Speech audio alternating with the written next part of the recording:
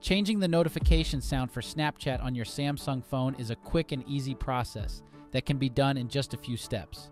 Here's how to do it. Open the Settings app on your phone. Find and tap Notifications. Tap App Notifications and look for Snapchat.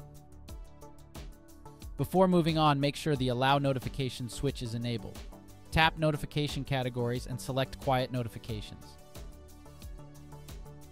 Tap on Sound, and on the next screen, choose the notification sound you want to use. Just tap on the notification and it should play immediately to let you hear how it sounds. This will also save your choice, so you can leave the screen once you've chosen the notification sound you want to use for Snapchat. Once you have followed these steps, you should start hearing your new notification sound when you receive a Snapchat message or chat. If you want to change the sound back to the default, simply follow the same steps and select the default notification sound option. We hope this guide has been helpful. Thanks for watching.